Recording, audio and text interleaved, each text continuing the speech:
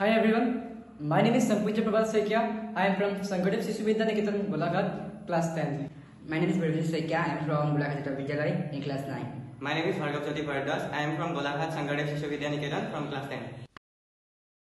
Now we are moving to the next slide, the problem. A lot of people face a difficulty in winter. The difficulty is fog.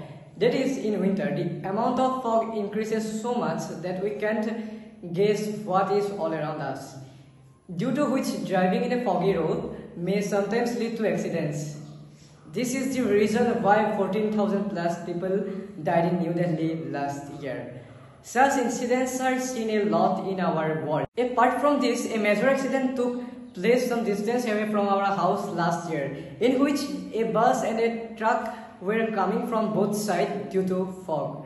And this is the picture of the accident. Move to the next slide. To eliminate this accident, we are going to create a device called anti-collision device. This device will have a sensor that will be fitted in the front of the car and a display that will be mounted near the odometer.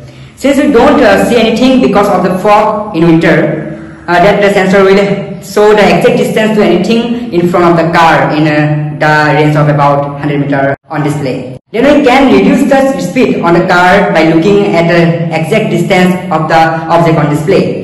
With the help of which we can prevent many accidents from happening. We are moving to the next slide. Progress so far. As progress, we are selected for Solve for Tomorrow 2024, placing in the top 100 out of 72,000 ideas. And also we are selected for Golaghat IIT. We have developed a prototype of our anti-collision device. Here is the diagram of the device.